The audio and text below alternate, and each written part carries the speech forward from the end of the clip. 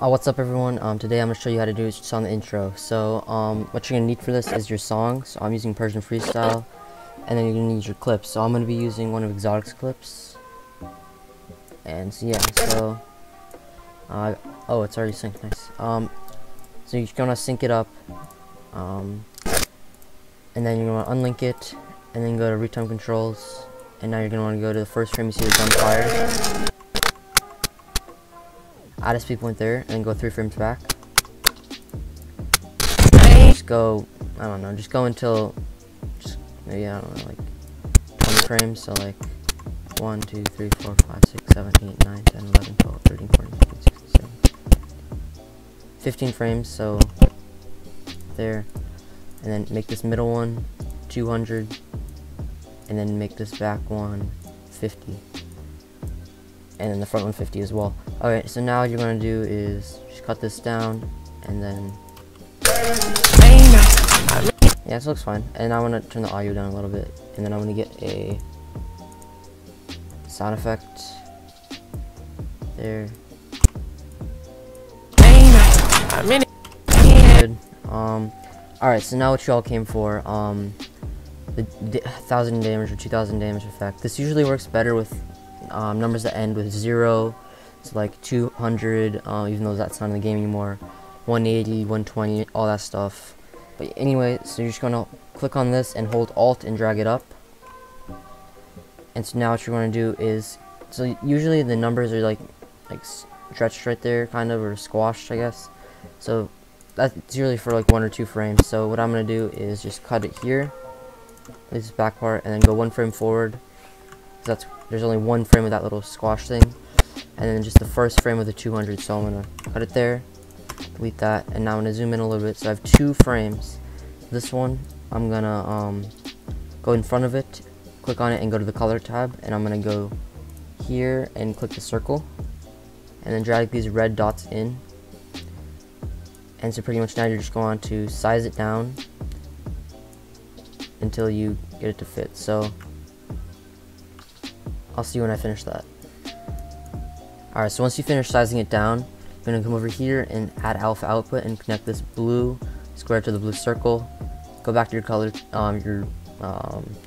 timeline, and pretty much what you're going to do is go here, click on it, and press this little this box with the 4 little dots on the side. And if you don't see that, you'll see something here, so you click that and just want to press transform. So you want to click on that, and then pretty much you can just move this, and you've made a copy pretty much. So mine looks pretty bad because there's like the X for like the pellets on there, but that's fine because it's only gonna be 1 frame. But now pretty much you want to do the exact same thing, make a cutout on the next one with the big 200, and I'll see when I do that. And just another thing, when you're zoomed in, to move around, if you hold Control and use your scroll wheel, you'll go up and down. If you hold Control Shift, you'll go left and right. That's just a little something you want to know. So mine looks good there. I'm gonna add alpha output, connect these. There we go. And so now what you're going to do is right click on this clip, go to change clip speed, and make it freeze frame, replace, and you're just going to drag this out until the end of the clip. So I'll have my clip end like right here.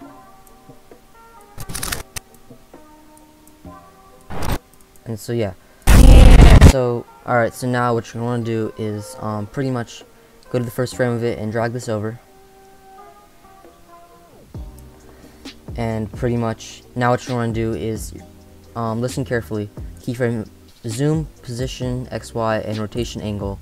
And now you're going to want to do this every frame. You go frame and then adjust it, and then just keyframe the other 2 that you missed, because if you don't do that, it's going to look messed up. So now here, this 0 looks a little too big, so I'm going to size it down like to maybe 0.95, and that looks perfect. So now I'm going to put that there, and now I'm going to go next frame, adjust it. That looks pretty big, so 0.9 maybe. That's still a little too big. 0.85. That's still too big. 0.8. So yeah, that looks good. 0.8 looks good. And now I'm going to keyframe rotation angle, and then I'm going to go next frame.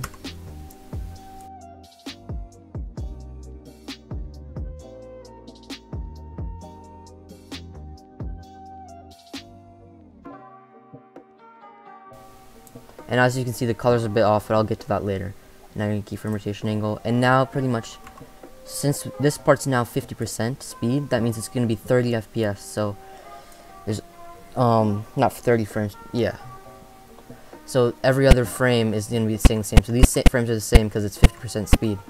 So now, what you might do is you might just like skip over that frame, but if you skip over that frame, you'll mess everything up. So you're gonna still have to keyframe all of these, even if you're not changing anything. Just you have to keyframe, press the keyframe button for all 3 of these, every frame, or you're gonna mess it up. So now just go next one, and just adjust it. And so just remember, keyframe at every single frame, even if it doesn't move at all. Just keyframe every single frame. So yeah, I'll see you when I'm done. And just remember, you really want to try to be very precise, because you want to try to leave the same amount of space between the numbers every frame and have the same kind of base, same base as the other numbers. So you gotta be really careful, or else it just won't look good. And yeah, so this process can be really tedious and annoying, but it looks cool, so I guess it's worth it. Another thing, you're gonna want to make sure you're not using optical flow or frame blend, because it just makes it a lot easier when this is 50% 30 FPS, because you don't have to do as much. And optical flow, definitely don't use that, because it makes all the numbers kind of look weird sometimes, and this number will be looking the same. So just don't make it optical flow at all.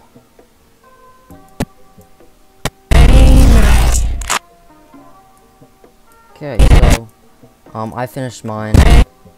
It took a little bit, but yeah. So, but now you can obviously see that this does not look clean. This number is a lot brighter because the 200 at the beginning is brighter than it at the end. So now what you're going to want to do is pretty much just you're going to want to go here, go to the color tab, and pretty much you're just going to want to go over here, keyframe corrector 1, and you're just going to want to initiate this keyframe, turn that to like 0.1, and then just go to the end and make it like -100. So it should get gradually darker as the clip goes on. See how that looks.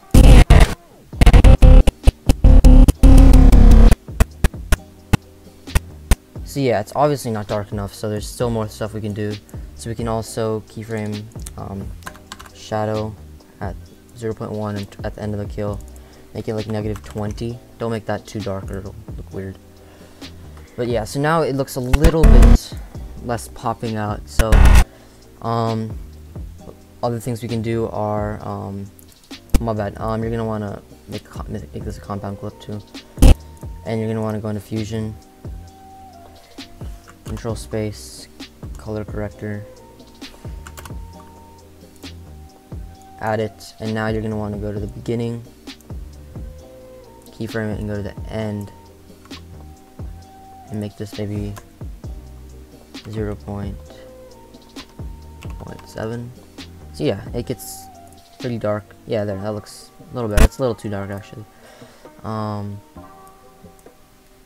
0.8. Yeah, that's a little better. Yeah, so that looks. It looks okay. It looks okay. There's obviously some things we can do. So if you want to get like really precise, what you can do is you can go here and keyframe this and make this like maybe 0.9. So make this darker first, which could work, and you can also go in the color tab, but I made that a compound clip, so it's not possible. So just mess around with those 3 and just try to make the color you want. So maybe 8.5. So yeah, that looks pretty good. And then I can have it get a little darker. I can have it get darker quicker, so maybe like right here it'll hit 0.8 or 0.75. And yeah, so see how that looks. So yeah, it fits in a lot more once you do those gamma, the shadow, and all that. So yeah, so now what I'm gonna do, just to finish this clip off, I'm gonna add an impact. So this is my impact. Where is it? Hard impact. I'm gonna have a video coming out very soon with all my Davinci settings. I'm just gonna give them all to you guys because I've been editing on Premiere Pro, or I'm editing my videos in Premiere Pro. I'm gonna keep making tutorials on Davinci and everything, but I'm just like personally editing Premiere Pro because the Davinci playback's awful. But if they fix their playback, I'll come back and everything. And just the exponential keyframes are much easier. But I'm gonna be giving you guys all of these, and I'm gonna show you how to use them in a future video. So stay tuned for that. Subscribe for that. But anyway, I'm just gonna add this on. I'm gonna resize my thing. Good. And now I'm gonna add maybe a little pre-shake.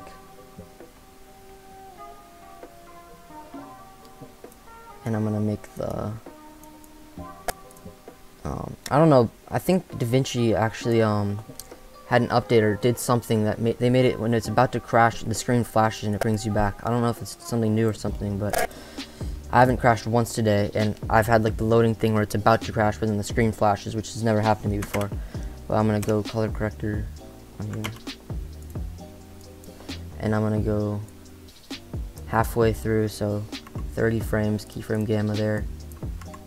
By the way, if you guys are not using like gamma, which it's like super cool, like makes it get really dark, you should use color corrector gamma and keyframe that for maybe like a fade, because it looks really good.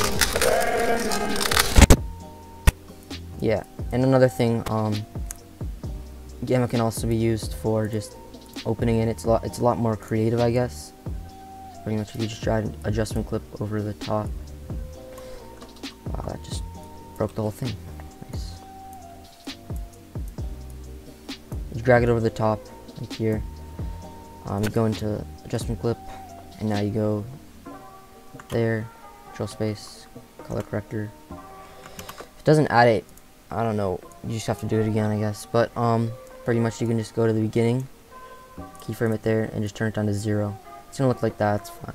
But now you're gonna want to go here, and you should bring that all the way up to 1. So it's just it's a really, I guess it's a creative way to do that.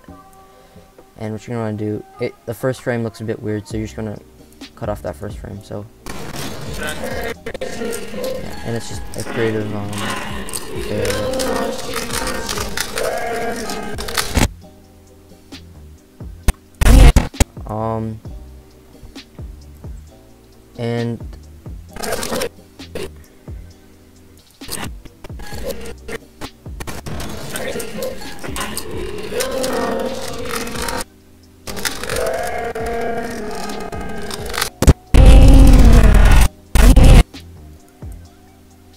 and I'm going to show you a cool impact effect now. So it's you can use this with the free version if you want. Not the free version, no plugins. So pretty much just get a glow, add in an adjustment clip, and pretty much just copy my settings. I think they're the default settings, but pretty much you're just going to, on the kill, makes shine threshold 0, and then go 1, 2, 3, 4, 5, 6, 7, 8, 9, 10, 11, 12. Make it 1. So it's like a quick glow, and it looks super nice, super nice. And another cool, I guess, pre-effect, you can go to S_flicker, and just drag that onto the pre-shake. It works really good with pre-shakes. But pretty much what you want to do is go to the beginning, keyframe at 0, and go to the end, and keyframe it at full. And it just has the flicker just intensifies crazy, and it looks super nice, super nice. Another thing, I don't know if this works. I'm gonna try it, but if you here and just hold Alt and drag it up. Since it's a compound clip, you can make copy. So if you were to just do that and go here, because it has the same keyframes and everything. Wait, I'm gonna want to put the oops. I want to put the impacts and the glows above it.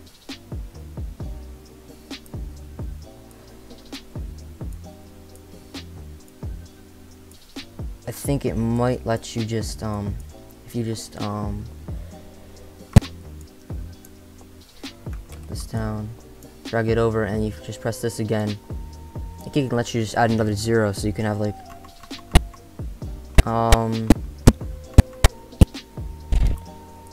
Not really. You can kind of get it to work, maybe. You guys can mess around with that, but if you want to add another 0, you can just do the whole process. Wouldn't recommend doing it how I'm doing right here, because that looks bad. But if you enjoyed the video, please consider liking and subscribing. I want to try to hit 5K before the end of the year. Comment any questions in the comment section, and peace.